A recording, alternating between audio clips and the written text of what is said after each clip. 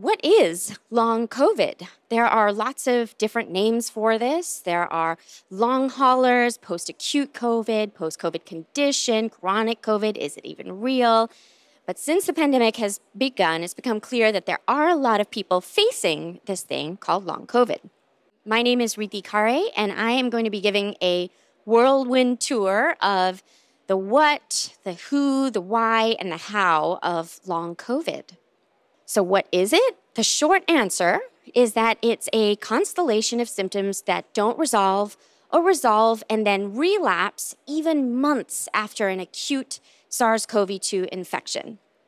There are better, more official definitions than this from the WHO, from NICE in the UK, from CDC in the US, and they all kind of say the same thing, that long COVID is a set of symptoms that continue or develop and last a really long time.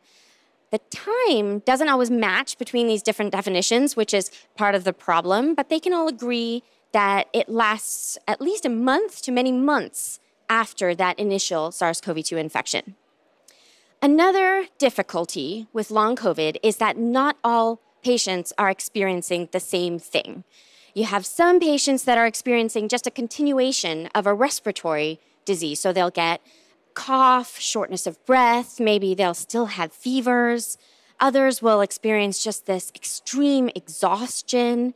And then there's this whole other set of symptoms that fall into kind of more of a neurologic category.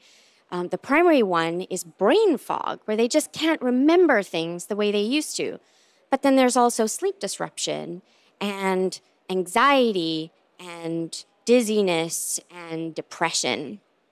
Most people with long COVID say that they show at least 3 or more of these symptoms. So there have been a few studies and surveys, like 2 summarized here from the UK and the US, where they've tried to assess the impact of long COVID on a patient's quality of life. What these surveys showed is about a fifth of patients say their long COVID symptoms don't really have an effect on their day-to-day life. So maybe they had loss of a sense of smell, maybe that's okay. About 50% of patients, though, said their symptoms do have some sort of limitations in their day-to-day activities, but as many as a quarter of them say it has significant limitations on their day-to-day activities. So when you look at data like this, it looks kind of sterile, kind of black and white, but when you hear testimonials from people who have experienced long COVID, the descriptions can be pretty dramatic. You essentially start with these very previously healthy, active people who now describe not being able to do pretty simple things.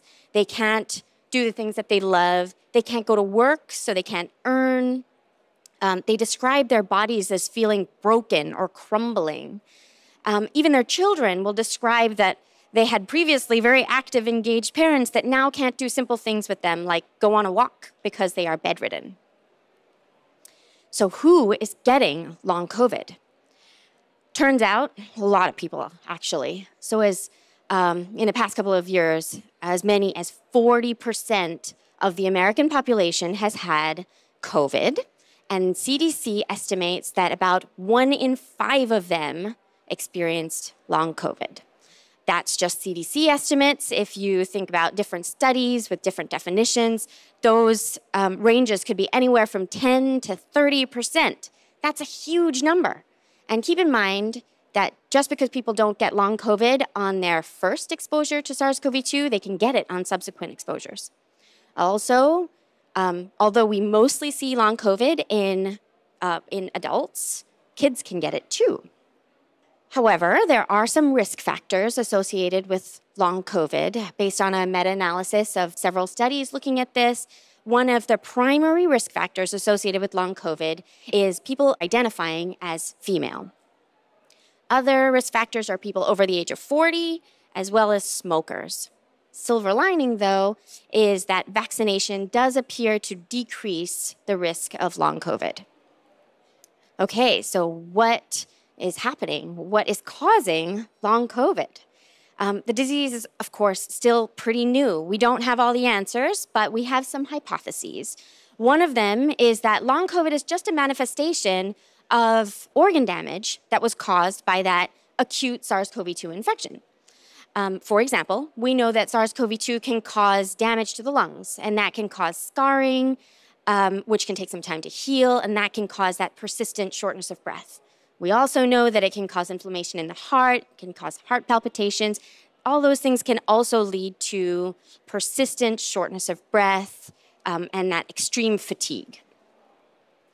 Another hypothesis is a potential viral persistence. That means that virus is sticking around somewhere in the body as some sort of reservoir, and that's causing persistent chronic inflammation that's resulting in all of these symptoms. This is potentially supported by this idea that viruses can stick around for a while. For example, we now know that RNA viruses, initially thought to be pretty transient, can stick around for months to years after that initial infection. For example, Zika virus can do that. Measles virus can do that. Now we know that SARS-CoV-2 can do it as well. For example, we found both viral proteins as well as viral nucleic acids in virtually every organ of the body, as well as body fluids, fat, CSF, stool, again, many months after that initial infection. So if it is this idea of a viral reservoir causing chronic inflammation, is it possible that viral therapeutics, so for example, antivirals or vaccines against the virus that are delivered during the period of long COVID can help alleviate symptoms? That's a possibility. We don't know that yet. We'll have to test that. Or perhaps long COVID is a disease of autoimmunity. We know that people with long COVID have elevated autoimmune antibodies, so antibodies formed against self.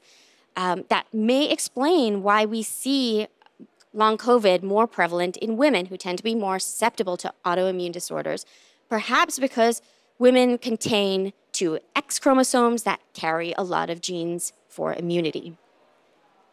Or it's something completely different. We know that the ACE2 protein is expressed at high levels in the gut. That's a receptor for SARS-CoV-2. We also know that the gut is involved in regulating mood and reducing chronic inflammation. And now there's evidence to suggest that people who have had SARS-CoV-2 infection actually have a dysregulated gut microflora. Or it could be that there are other things reactivating during COVID. For example, we know that EBV, Epstein-Barr virus, is a DNA virus that most of us get when we're little kids. We don't get super sick from it. The symptoms go away. But that virus can stick around in us for essentially our whole lives. It can reactivate. We don't really know the triggers, but if it reactivates during COVID, we found that those people tend to have higher levels of inflammation, have higher risk of mortality, and tend to progress more to long COVID. Or it's something completely different where the virus affects the central nervous system, specifically the vagus nerve function, and causes this overall sick response. So what do we do about it? How do we manage long COVID? Of course, we need that continual research, right? We still don't really know how to diagnose it. There are people looking into the cytokine profile to see, is there a group of cytokines that is diagnostic of long COVID? Another thing we can look at is microclots. Microclots appear to be more numerous and larger and that are circulating in the body in people with long COVID. So we really need that additional research in order to diagnose and therefore figure out how to treat that disease. Another thing that we know helps is time. About 90% of people who have experienced long COVID say that their symptoms resolve within a year. So we know that it's a self-limited disease, albeit a pretty long one. And then another thing that we can do is help manage symptoms. For example, pacing is a strategy that a lot of people with chronic conditions use, like chronic fatigue syndrome. That's essentially a strategy of interleaving periods of exertion with periods of rest so that patient never hits that point of exhaustion. Ultimately, it's probably going to be a combination of all of those different things causing long COVID, and ultimately it's going to be a combination of these different strategies that's going to help us be able to manage and help alleviate symptoms of long COVID. So with that, I'm going to wrap up here. I encourage you guys to read my book, The Guide to Clinical and Diagnostic Virology. It came out right before COVID, so it's not going to have COVID, but it'll have a lot of stuff about other viruses. Thank you.